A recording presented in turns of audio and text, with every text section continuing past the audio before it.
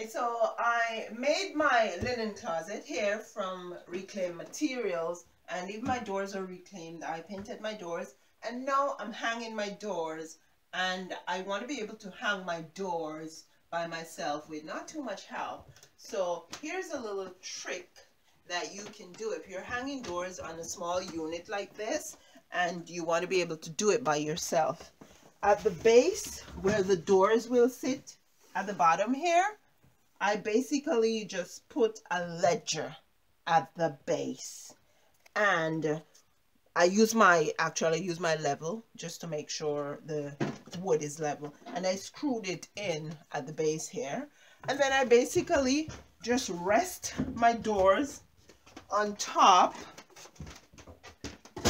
of the ledger and when I rest my doors on top of this ledger board here, it gives me leverage, so I really don't need anybody else to basically hold my door for me. There, I just set it up and make sure that everything's level and everything's ready to go.